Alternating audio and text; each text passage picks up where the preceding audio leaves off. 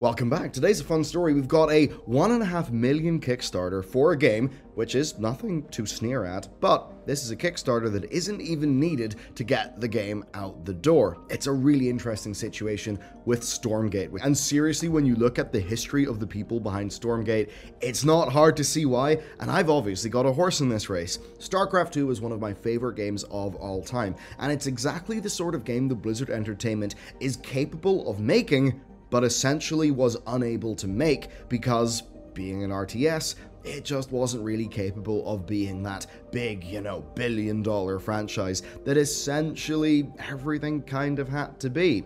This is effectively a successor game by many of the same people with modern tech, many advancements over the last 10 years of game development. It's really damn impressive. So as a StarCraft player, this speaks to me, and broadly for the industry, this is what we want to see. People exiting AAA, founding a studio with a clear purpose and actually being able to execute on a game. Also, there's a core stat that will show just how on board my fellow StarCraft players seem to be with this one, and if you want to get exactly what you want, then check out today's sponsor. Warhammer 40k Rogue Trader. Alright, CRPGs have been popping off this year, and Rogue Trader is just that. It's a part of this awesome wave. It's a full 40k adaptation by Owlcat Games. Now, what is a Rogue Trader, you may ask?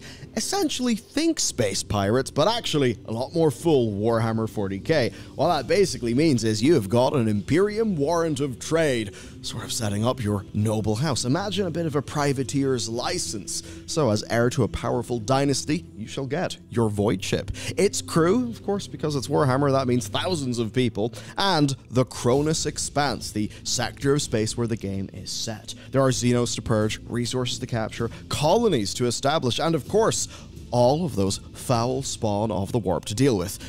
Cults, demons, all sorts of 40k goodness. And of course, you'll do this along with a host of companions. A rogue psyker, Alderai, Sororitas, Ulfar, the big space wolf who will maul anything close up. Pretty damn cool as a tank. Of course, it's a full CRPG. Your choices will matter a great deal, and Owlcat Games have a wealth of experience making CRPGs. It's literally what their studio does. So think choices that matter, fleshed out characters, deep, excellently written dialogue, absolutely full of flavor, bringing the 40k verse to life, and all with a combat system based on all that you and your companions can bring to the turn-based tactical combat, so you're leveraging your abilities, positioning, cover, and the environment. And you know what? To put it simply, Rock Paper Shotgun said, Rogue Trader is the first Warhammer 40k game I've played that feels genuinely epic.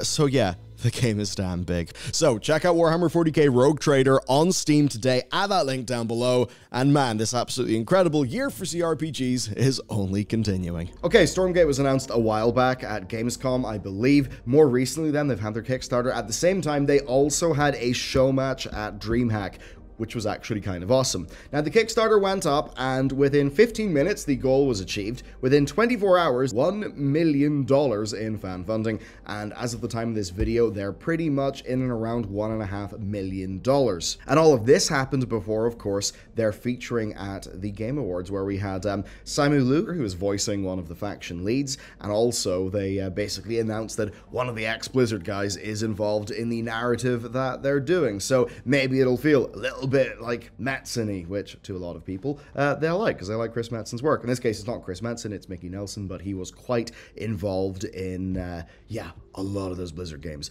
way back in the day. And the reasons for hype are very simple. This is loads of ex-Blizzard and ex-Command & Conquer devs. I mean, they basically, they have the blessing of Mike Morhaime. Dreamhaven did help them out a bit, at the very least. There are many reasons, of course, to be excited. Now, one of the interesting things with Kickstarters, though, sometimes those games can fail, right? The money can evaporate. So here's the interesting part of the Kickstarter for Stormgate. Basically, they already have full funding up to release. I mean, you'd sort of hope so. They had a $25 million investment from back in 2022. So what the Kickstarter is essentially offering is the likes of physical collector's edition, beta testing perks, all that kind of thing, and also some stretch goals for new features, a few of which have actually already been hit. Stuff like a new player assist tool, weekly mutators for the PvE mode, and more. And by the way, the PvE mode, that will be interesting to get into. I've spoken to some ex-people from in and around these teams, and the stats around Starcraft 2 are absolutely fascinating. By its own numbers that it was generating, it was a nice, healthy, safe, profitable game.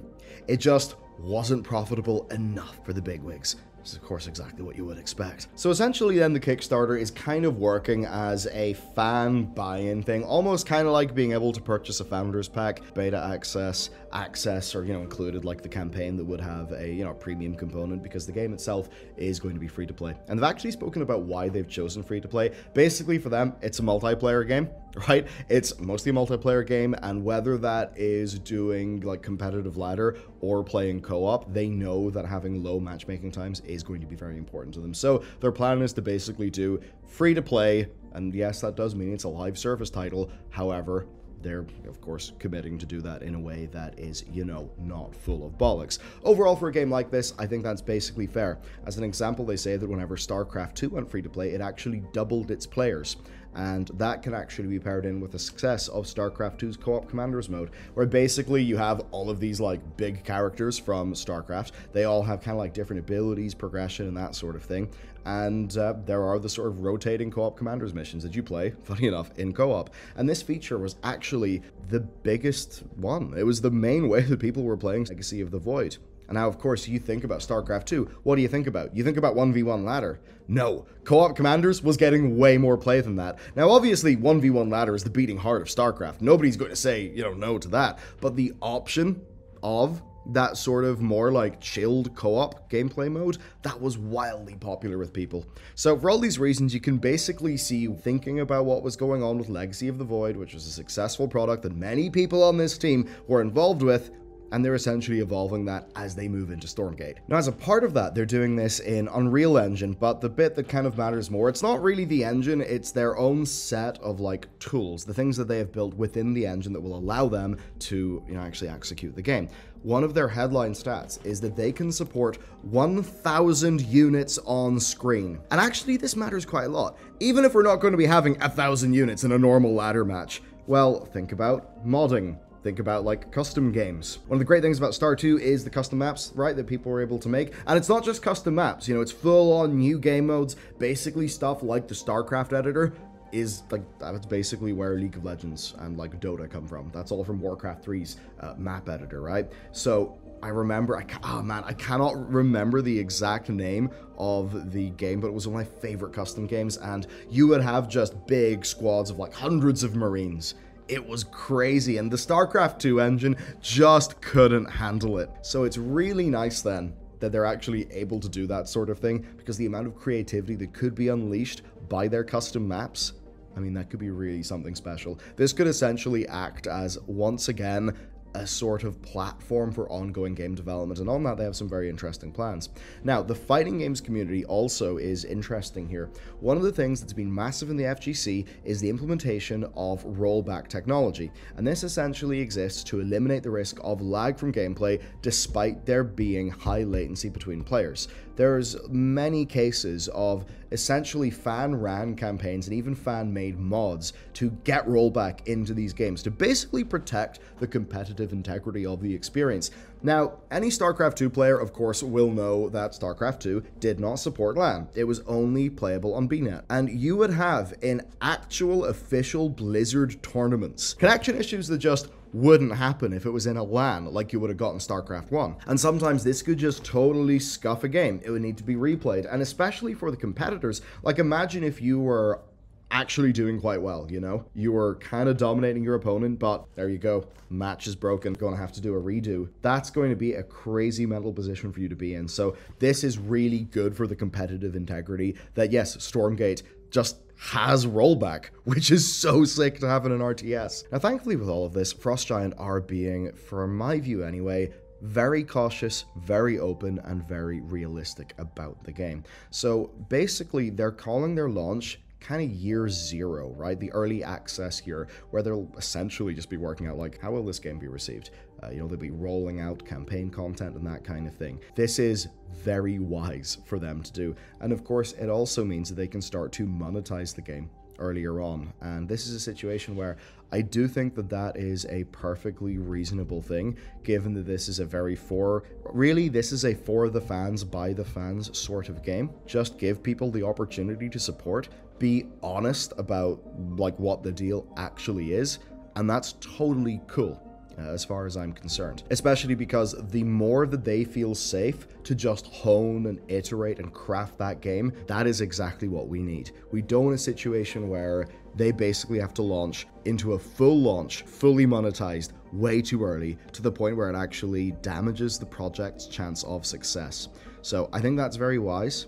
Actually, one of the major things they're going to have next year, I believe, is the unveiling of their third faction, because right now it's basically just the humans and the demons, but they do have another faction in the works. And obviously for a game like this, early access, betas, all of that is so damn important. I'm actually very happy to say I'm in the current closed beta. I wasn't able to play it because basically my PC is currently scuffed. I'm limited to this machine, and of course, this logo means most of your Steam library won't work. One of the awesome things that's happened though, and this is right after they did their Server Slam event, is they announced that they're actually just going to leave the servers up over through Christmas. So I am thrilled to say I will be able to play plenty of Stormgate over the break. There really was a sense of almost hopelessness whenever we basically found out that Starcraft 2 wouldn't be getting more support. And you see, there was glimmers of hope before that, because they started doing some cosmetic DLC purchases. And honestly, they did look pretty cool. I bought a bunch of them because I really love Starcraft, and I found value in that, I suppose. And it was also a game that I wanted to support, and it helped that some of that stuff went to support the esports funds as well. So I did that. There was Nova Ops, which was a mission pack, which maybe made us think, oh, we could get more mission packs. And then the whole thing's dead, right? And what we essentially have is the team that was responsible for StarCraft and for Heroes of the Storm internally in Blizzard. They were a Team 1, basically just gone. Dissolved. Which in a way does mean if Blizzard is to do this sort of thing again, if they are going to re-enter the RTS space, in many ways they will need to rebuild from scratch. And it's one of the really sad things, because of course Blizzard Entertainment were really a real-time strategy studio. That's the crazy thing. They just had so much success with some other games that RTSs just bled away into the background. And I suppose as we actually think about the RTS genre more broadly, I actually get more happy about the way that they're doing this and the amount of openness that they're showing. I mean, in all of their communications, they have been very community-oriented. They have so many StarCraft 2 pros, I believe either consulting and gameplay stuff, or at the very least doing show matches,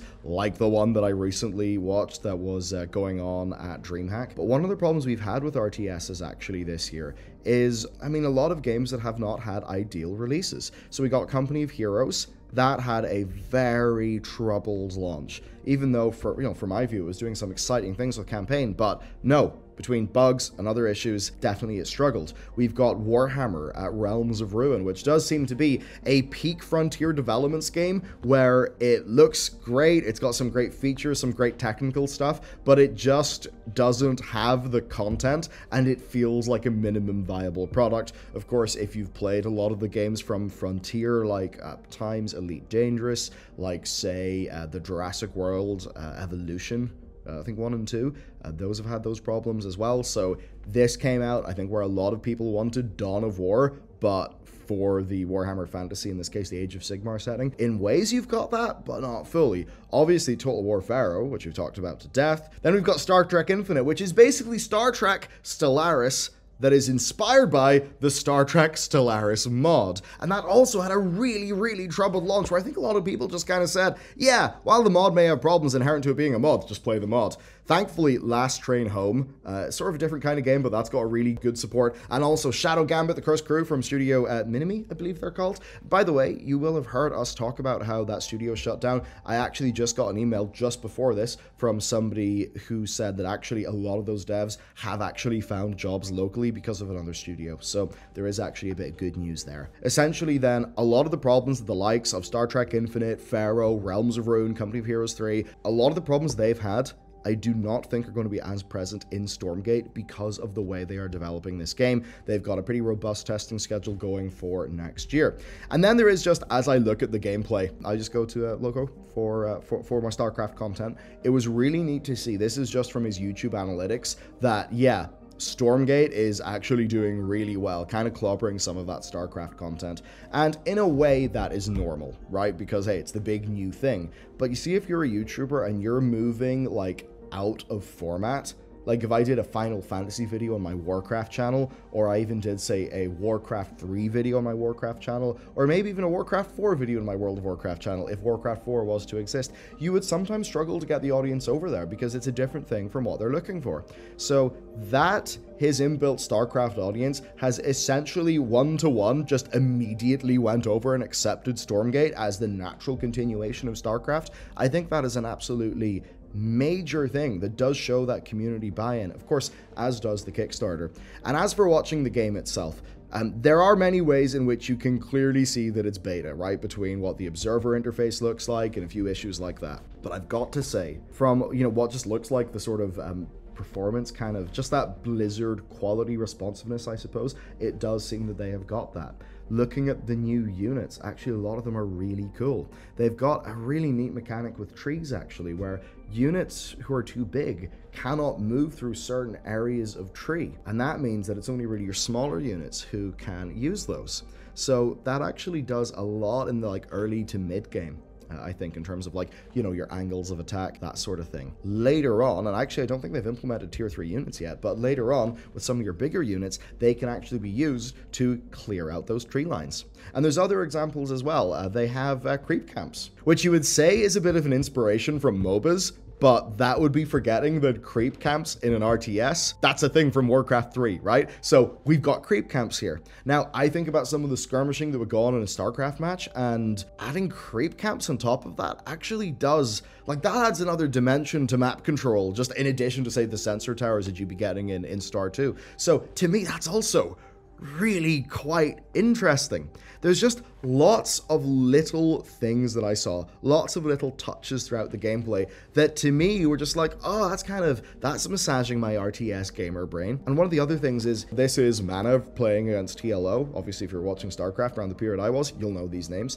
Seeing the way that they are controlling units, the way that they are microing units, it looks like StarCraft, I suppose. It looks like it's got that nice, precise micromanagement gameplay. In addition to everything else, here you can see, capturing a vision camp, which is one example here. You can basically see the camp is listed as a vision camp. I think it just has a placeholder mob on it that does a bunch of damage, but yeah, there's camps to clear. There's a siege camp that ends up being really cool whenever the siege camp is got. It basically spawns this siege sort of catapult thingy unit, and what's cool about this, right, it launches that ball of energy, but immediately it tells you exactly its radius. So it's quite, it's done quite well around counterplay. I think there are some issues around readability, which is one of the harder things to solve in a real-time strategy game, especially as you are able to up your visual fidelity. A great example there is Warcraft 3 versus Warcraft 3 Reforged, where I think Reforged is so much less readable because of the higher detail models, and the sort of slightly deviating from the original sort of art style thing that was going on in that game. But anyway, whenever I, as a StarCraft player, look at this, I'm basically seeing exactly what I would want, and I cannot wait to actually get in and play. And what this kind of means for us, the sort of StarCraft community, I don't know what it's been like for you guys, but for us it was sort of our game was put in life support. There wasn't really another thing like it out there. And it really did feel cool, well, we'll keep Legacy of the Void alive. We'll show up and watch the, watch the matches, support the teams and the pros, but there was nothing new coming from Blizzard. And now there's something new. There is a successor, and it looks like a true successor that is also smart enough to know how it can realistically be developed in the modern market. Of course, with how they are putting quite a large focus on having that multiplayer mode where you essentially have hero characters, meaning it's basically like a co-op Warcraft 3 kind of situation. Again, looks really fun. So essentially, this is one of those very rare good timeline moments from everything that I can tell. And yes, there still could be problems, absolutely. But so often in the industry, we see something get corrupted, get worse, get full of bad stuff, and the community feels like they're consistently at odds with the developer and the publisher. This seems like one of those goddamn rare instances where a startup is able to just go, make a high budget game, hyper target, exactly the sort of, the sort of game, the sort of community, and just succeed. This is just peak. The developers want more StarCraft, the fans want more StarCraft. Blizzard ain't gonna do it, so goddamn it, we're gonna do it together. And that just, I don't know, that just actually makes me have a little bit of hope for the future that things like this can happen. I will be playing in the beta. Obviously, I am biased about this, but I think, as an example, I'm also a big fan of the Total War franchise. The Total War equivalent of this is like getting a Rome 3 or a Medieval 3. That's the equivalent here. So maybe that kind of helps you understand. Or, imagine if they make a new Dead Space game, but in the same vein as the Dead Space remake, and they actually give you the good timeline version of that franchise that's unpolluted and uncorrupted. That is essentially what it kind of feels like to me, and it just feels damn good. So that's the situation. Definitely, I want to shout these guys out, get them some support, because I think, honestly, I think their heart's in the right place, and I think they're quite genuinely doing this out of a very real passion for what is, in my opinion, really one of the greatest games ever made. Certainly one of the, if not the greatest, real-time strategy games ever made. Just makes me happy. That's it for today's video. Thank you for watching, of course. Check out today's sponsor. There's actually some shared DNA between all of these games, considering, Warhammer and Starcraft and a lot of the inspirations going on there, and that, of course, can then carry through, like, into Stormgate and everything. I don't know, I just think it's kind of neat that these things lined up. Anyway, so you can check out, of course, Warhammer 40k Rogue Trader, who have sponsored today's video. With that said, that's it for me. For a brilliant day. I'll see you next time.